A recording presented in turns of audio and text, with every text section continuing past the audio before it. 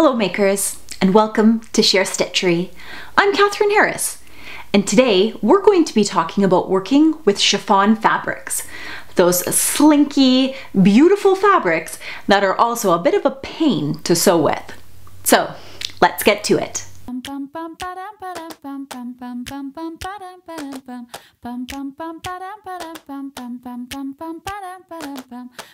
First off, you're going to want to cut the fabric. And you're not going to want to do it the way that you traditionally do it.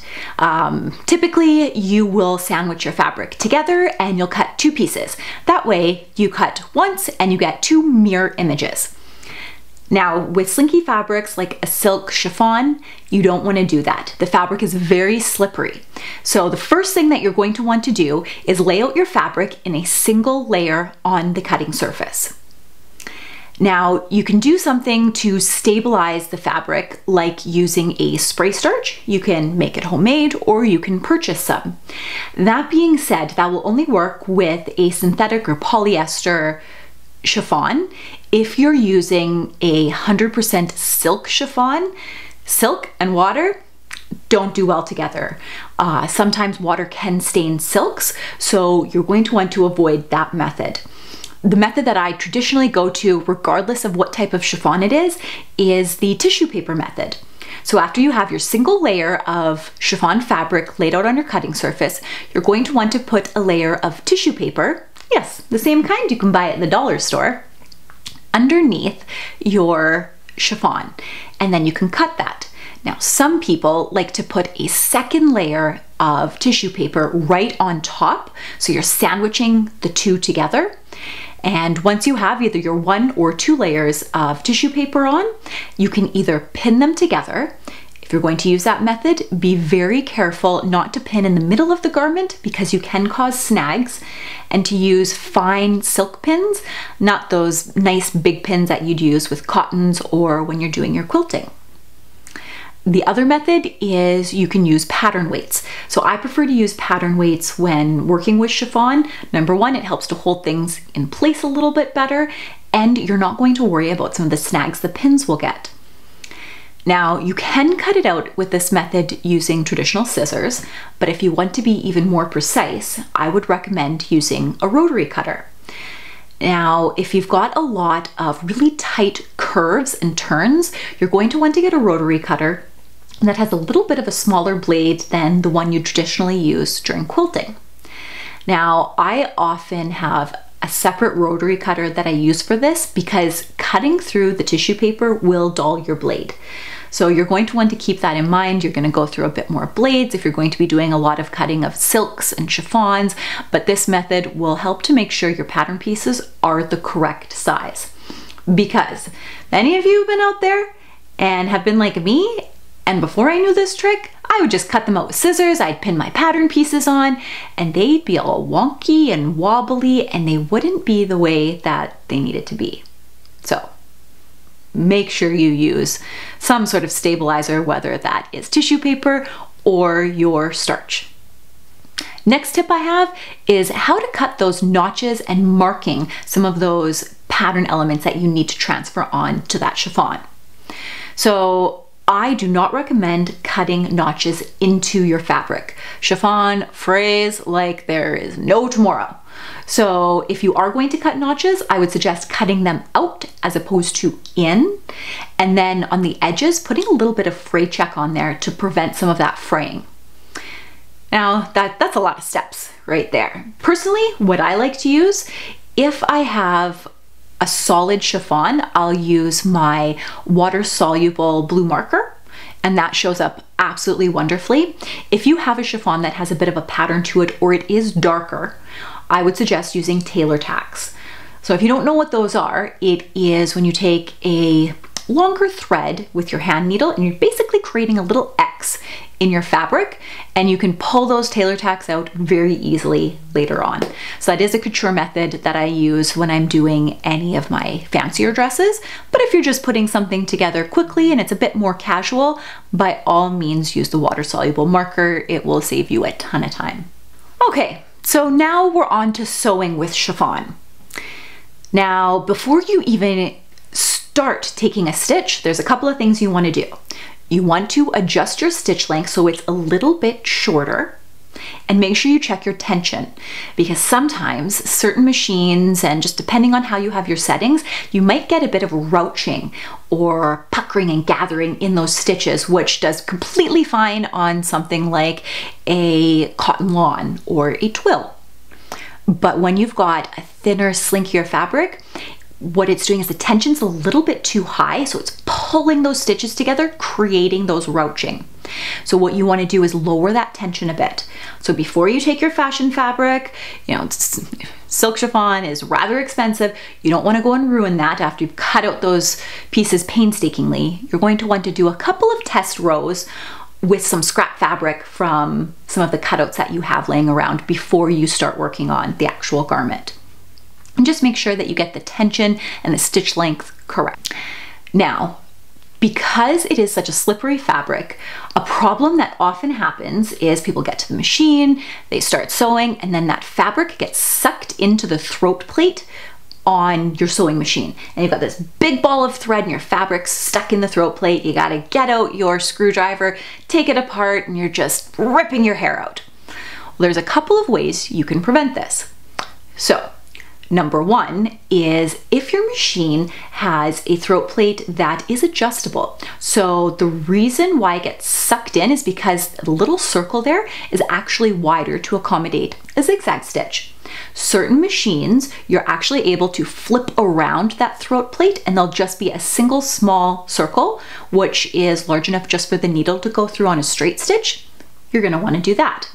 Now, if you don't have that kind of machine, what you can do is you can get out a piece of tape, cover the throat plate just over the hole, so you don't want to touch any of the feed dogs because you need to be able to move the fabric through. And then when your needle goes through, it's only going through in that one little hole through the tape. The next thing you're going to want to do is you're going to want to change your needle. I like to use a 70-10 needle, so a nice fine tip needle. You don't want to use anything thick when you've got such a fine, delicate fabric with delicate fibers. Also, I would suggest matching that with a more delicate thread as well. You don't want to be using anything too thick, and cotton tends to break fairly easily, so a thinner polyester, or even they have threads that are made specifically for silk. So you can try that out. So, remember that tissue paper that we had cut out when we cut out our pattern pieces? Don't throw that away. We're actually going to use it when we stitch. So if you keep that tissue paper together when you're stitching your garment, it acts as a stabilizer. Now, you can also use the tearaway stabilizer that you have little scraps left over from when you do your embroidery. And you can place that just at the beginning and just at the end of the seams, just to get you started, because it gives the feed dogs a little something to grab as you go in. Another tip that you can use if you have a walking foot, so that's what you traditionally use when you're doing some quilting, you can attach that walking foot on, because what it will do is it will grab the fabric both from the bottom as well as the top and feed the fabric through evenly, giving you a little evener stitch. Now, you're all ready and set to start stitching. The first thing you're going to want to do is forget all of your knowledge of remembering to backstitch at the front and back of every seam. Because on delicate fabrics like this, number one, it creates some bulk, which you don't really want. And number two, that's where some of the problems can lie when that fabric gets sucked down into the feed dog, into the throat plate. So what you're going to do in order to secure the ends is you're going to leave a long tail, several inches or so, about yay big, and you're going to leave that on the end. Don't backstitch, go all the way to the end of your seam, and then don't cut the threads off or use your automatic cutter. Leave another longer thread tail, draw those thread tails over to the wrong side, and then do a couple of knots by hand. So similar to when you're doing a bodice or a dart that's in, say, a bodice like this, where you tie off the end so you don't have that big bulky seam with all those back stitching. So now that we are able to stitch some of those seams, how do we go about finishing those seams with a sheer fabric like chiffon? So you can't go and do Hong Kong seams. You're going to see those through on the right side of the garment. You could zigzag or overlock because it frays a lot. That's a decent method, but again, you're going to see those stitches through on the right side. So my personal favorite is to go in and do a French seam. So a quick recap on how you do a French seam. Instead of going right side to right side when you're stitching your fabric, you're going to want to put your fabric wrong side to wrong side, and then you're going to stitch your seam narrower than your seam allowance. Now that's key, otherwise it's going to be too small. And then you're going to trim that seam allowance to about 1/8 of an inch, so nice and close to the edge of the fabric there. Then you're going to want to take it over to the iron and you're going to want to press it on the fold, all to one side, and you're going to press it right side to right side. That's how we traditionally make our seam. And then you're going to head back over to the sewing machine and you're going to stitch that seam. So what ends up happening is you're actually encasing all of the ends into that French seam. You've got a nice finished edge on the inside, and it looks beautiful both on the inside of the garment as well as on the outside of the garment. So the next time that you're doing some seams with some sheer fabric, I'd really consider you taking a challenge at doing some French seams. And lastly, how do we finish those pesky hems?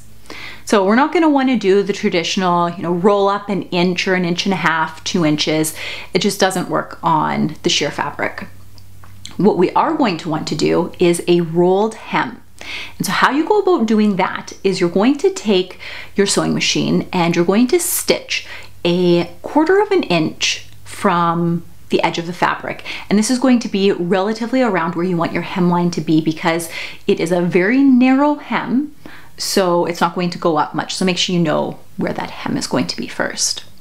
So after you've done that line of stitching, you're going to take it over to your iron and you're going to press that stitching towards the wrong side. And so the stitching will be right on the fold as you're pressing. The next thing you're going to want to do is take duck-billed scissors, or very carefully with your regular scissors, clip closely to the edge of that seam, about 1/8 of an inch away.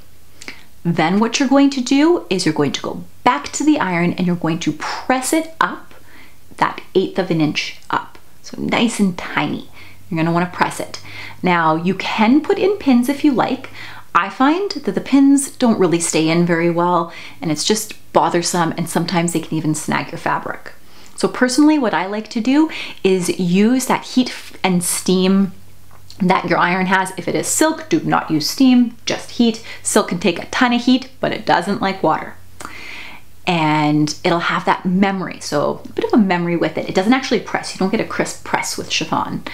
And take it back to the sewing machine, and then you're just gonna wanna fold it over by hand, that scant 1/8 of an inch, and stitch all the way down in that narrow hem, and it looks beautiful. If you're going to be doing this on a bridal gown, a prom dress, something that is a bit more fancy and it's a special occasion and you really want to make it meaningful for that individual that's going to be wearing the garment, I would highly suggest rolling the hem by hand. It is a beautiful technique and it is something that I do in all of my couture dresses. It takes a lot more time, but it's well worth the effort to put into that. So I hope these tips and tricks really help you the next time that you're sewing some slinky fabric and chiffon. If you have any questions or some wonky problems that you're not sure about, send them in the comments down below, or you can send me a direct message on Instagram at Stitchery. If you haven't already subscribed, please consider doing that. And I would love it if you gave this video a thumbs up, and I'll see you next time, guys. Let's get your sewspiration on. Bum bum bum ba dum ba dum bum bum bum bum bum ba dum ba dum bum bum bum bum ba dum ba dum bum bum bum bum bum ba dum ba dum bum bum bum bum.